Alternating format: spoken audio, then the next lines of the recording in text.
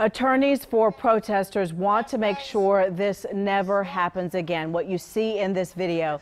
Last month in uptown Charlotte, protesters said they were cornered, flanked by officers on both sides, and then tear gas and flashbangs were used on them.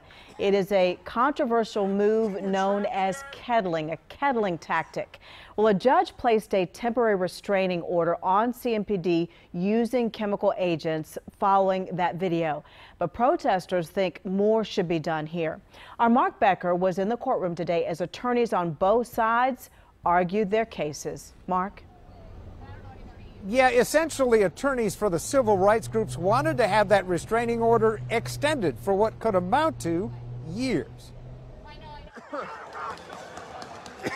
The lawsuit comes after protesters say police cornered them in uptown Charlotte last month and then hit them with tear gas during what demonstrators said was a non-violent march. As we now well know, we're here about to protect the constitutional rights of the plaintiffs. This afternoon, attorneys for several civil rights groups asked a judge to extend a restraining order to keep police from using chemical agents against peaceful protesters until their lawsuit is decided. Protesters are still being very, very peaceful, but the police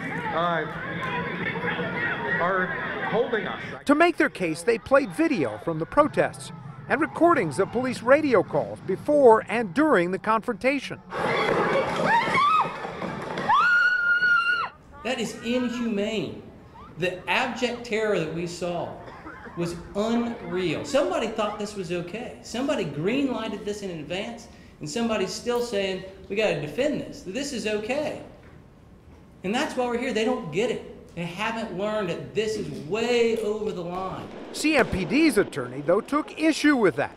Jessica Battle said protesters had in fact lobbed various objects at officers who were on the defensive, but still trying to identify and arrest only those responsible. See, we tried to pick one person out. We tried that. It was tried an alternative measure. It did not work.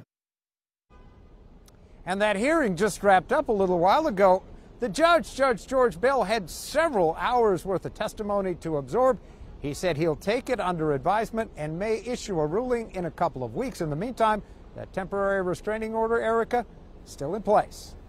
A lot of people awaiting that decision. Mark, thank you.